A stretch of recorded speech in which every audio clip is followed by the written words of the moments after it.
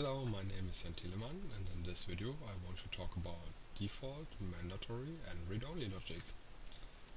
So when you work with the application, you might have seen that some fields are read-only and some fields are mandatory. Mandatory fields have this little star behind the name. So when you create a new entry, you have to enter a value here, otherwise you cannot save the entry. And when you enter it, then you can save it. Most of the mandatory fields have a not null constraint in the database. But sometimes you don't want to have a not null constraint in the database, but you still want that the user have to enter something based on other fields values in the same window or in other tabs of the same window. Also, when you create a new entry, you could provide a default value. For example, if your company always uses the same product category for new products, then you could provide this category as the default value. And sometimes you don't want a user to be able to change an entry if a value of another field has a certain value. So how can you do this? First you have to open table and column and search the table you want to use. In another video I created this table, which I will use now. I go to the subtab and here I go to column. Now I select the column I want to modify and I use the description column here. And here you have the fields for default logic, read-only logic and mandatory logic. So in my default logic, for example, I want to use the name of my parent tab. If you wonder what you can put in these fields, then you can select them from AD column to get an idea of what other windows using them. You can either provide a number for number fields, a string as plain text or in this upcommas, or you can use context variables, and even selects are possible.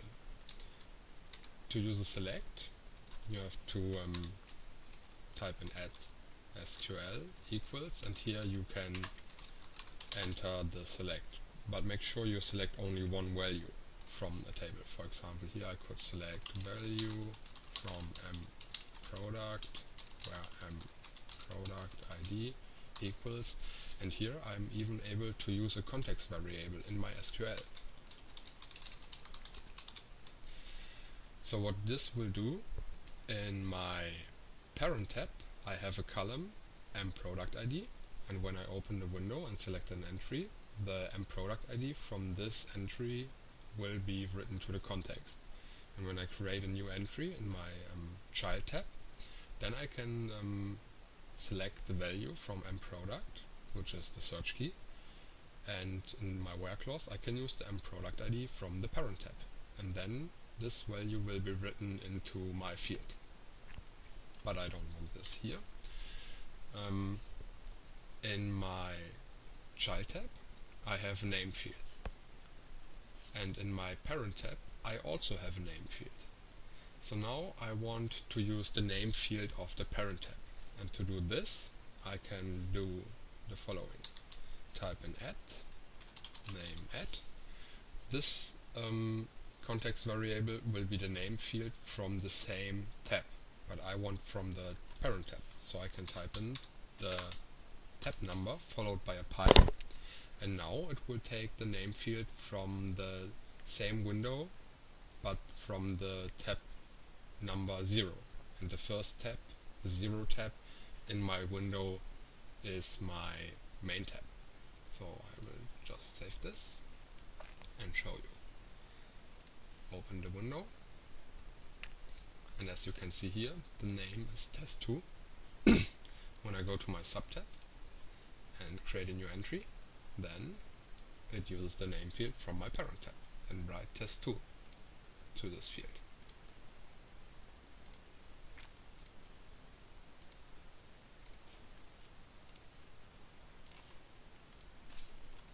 Okay, now to the read-only logic.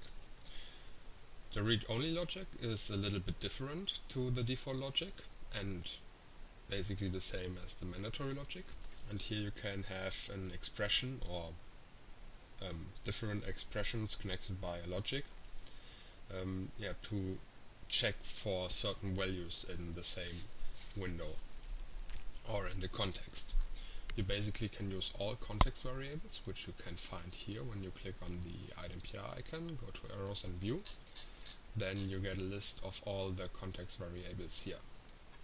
There are some global variables which have a hashtag in their name, and to use them you would type in hashtag @, username and you have the window context variables. And you can determine if it's a window context variable, if it has a number.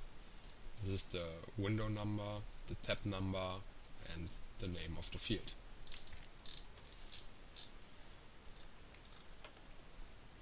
The numbers here, they are not the AD window ID or the AD tab ID, but the window number in order in which you open windows. So if you open the first window after you logged in, then it gets the 1, the second window you open gets the 2, and in these windows the tabs also have numbers. The first tab is the 0, the second tab is the 1, and if you take a look at window tab and field and open a window you like, then you see this window only has one tab, so this is tab 0. If you have a window with several tabs like this one, then this is 0 and this is 1.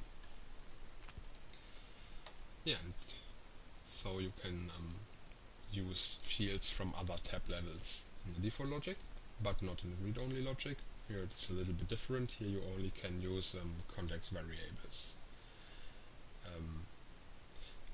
Also you can use some context variables from parent tabs, of course, like the name here.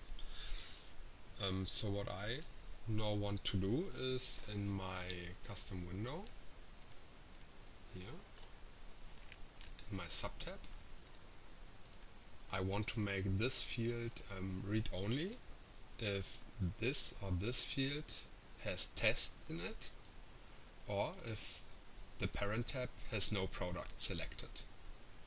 So how to do this? In the read-only logic field, I type in the value field, which is the search key field from my subtab, and then this, if this equals test, or if the name field equals test. And now I also want to check if one of these fields is test and if the product from the parent tab is 0. So I can connect it with an AND.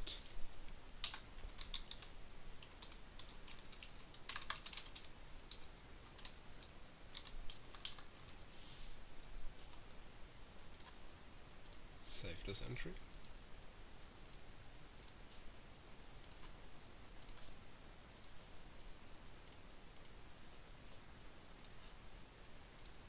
And as you can see now, the field is read-only. If I change these two fields and save it, then it's not read-only anymore. This field is empty, and if a number field in iDempiere is empty, that means in the context there's written a 0. So if I now make one of these two fields test again,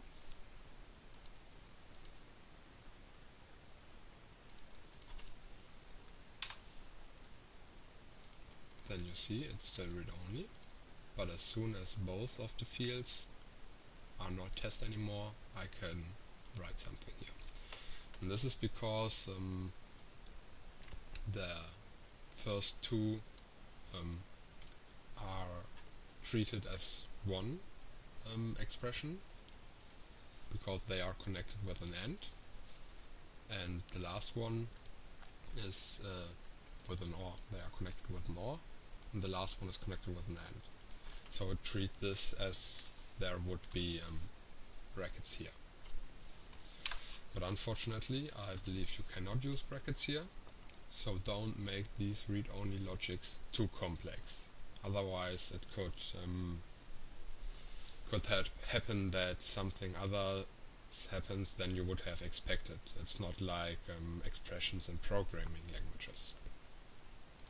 Okay, now the mandatory logic. This has the same syntax as the read-only logic. So for example, if I have no product ID,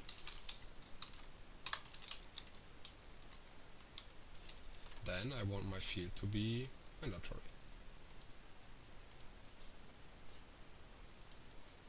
But first let me remove this. Oh no, it can stay in it. It should still get the star.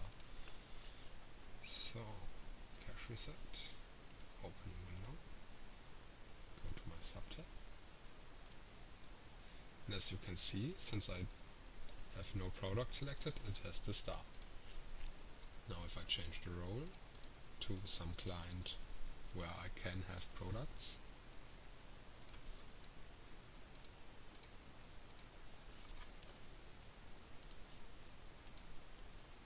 I can now create a new entry and select a product.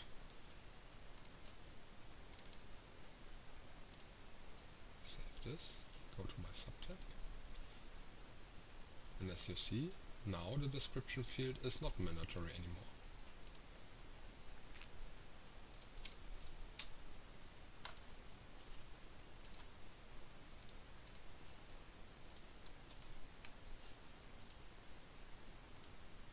And if the field is empty, then it is mandatory.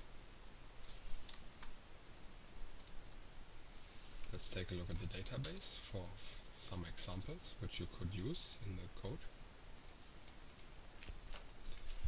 And as you see here, most of them are really simple. If value of C order ID is not 0, or if value of C charge ID is not 0, you can also put this makes no sense, and this is also every time true, so that also makes no sense. Yeah, but most of the time you want to place context variables and check if they fit a certain value. This, for example, is if it's not an empty string. Yeah, this is my example here. And the same goes for the mandatory logic. You check if a given field in the context has a certain value, and based on this you either make this field mandatory or not. Yeah, I hope this video helps you, and I see you in the next video.